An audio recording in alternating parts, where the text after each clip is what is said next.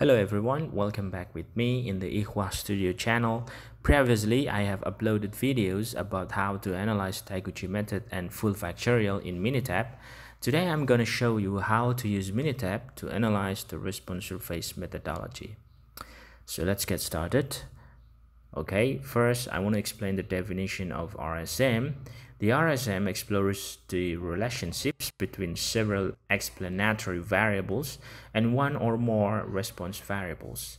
The main idea of RSM is to use a sequence of design experiments to obtain an optimal response.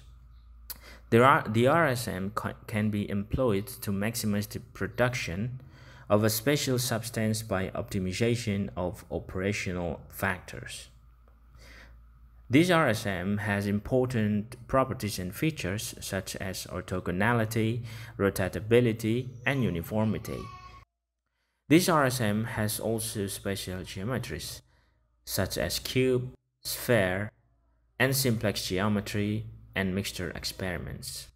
Okay, now we open the minitab to start our analyzing in response surface methodology.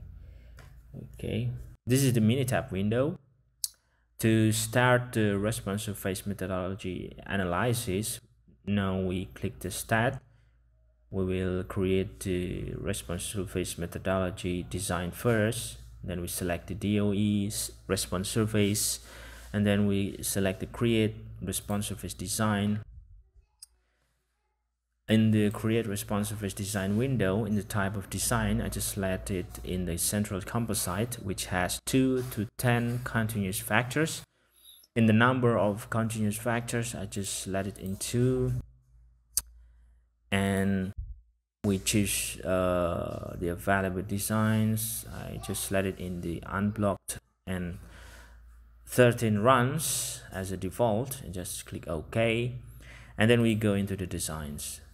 Okay, just let it be in the default, click OK, and now we input the factors. So actually I want to do the experiments about the effect of pressure and temperature into the retention time of crude oil inside the three-phase separator. Okay, first I want to input the variables right here as pressure, and then the second is temperature. Now the minitab asking about the low and high values. First I'm gonna input the low value for pressure is 220 psi. The unit of pressure is in psi, and the high value of pressure is 732 psi. And for the temperature, the lowest one is 32 and the highest one is 68 psi. And then just click OK, and then we select the options, just let it be like this. And the results, I keep it constant in the default as printed results in the summary table. Click OK, and then click OK. Now we have our design right here. For response surface methodology, we have 2 factors, and the total runs is 13 runs. So what we're gonna do next is we should run the experiment first to get the response, and after that we input back the response values into this minitab, and then we can analyze this using minitab. Okay, now first I should run the experiment to get the response results first. After I run several experiments, I have my results of response right here as a retention time with the unit in seconds. As now I should put it inside the minitab again. So I put it back into the minitab, just select all the data in Microsoft Excel file, and then we go back into minitab in the C7 column, which is paste right here. Just right click in this cell and pass sales right here.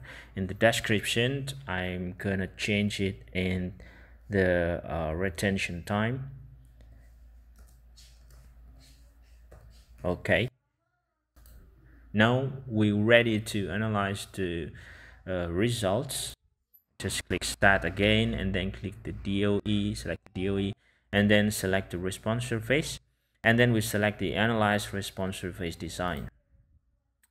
For the response, we select the retention time in the C7 column. Just click Select, and then we set up the settings one by one from the terms.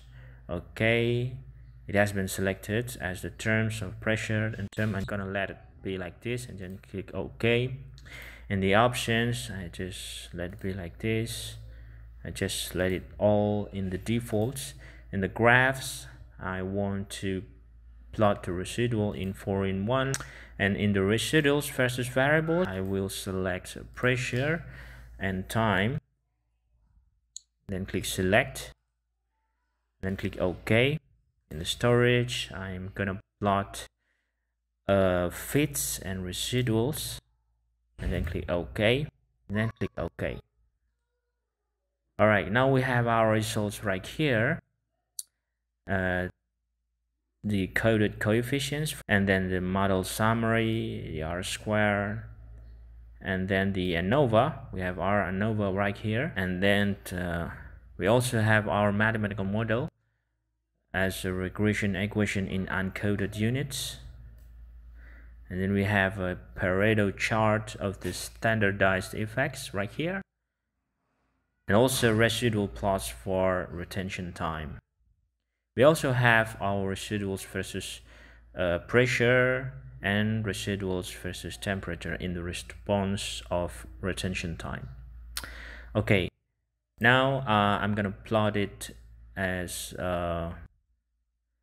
our counter plot. Stat, select the DOE, and then we select the response surface, and when we select our counter plot, after that, just let it all in the default and just click OK. And this is our counter plot right here. Okay, as we can analyze right here that the slowest retention time in the unit of seconds is mostly happened in the pressure of 500, around 500, or in the range of 450 to 550. And in the range of temperature of 45 degrees Celsius to 62 or 63 degrees Celsius. Okay, and the shortest or the fastest retention time is happened in the lowest pressures, less than 200 psi and less than 30 degrees Celsius, and again decreasing in the highest pressures and the highest temperatures. Okay, we can also plot our surface plot.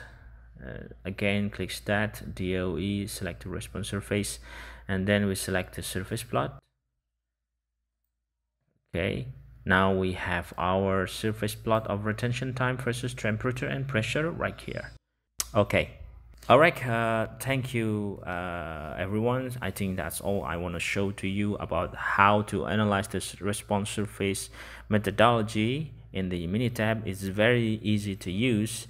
If you use it properly and input the data properly, you will get the results you wanted.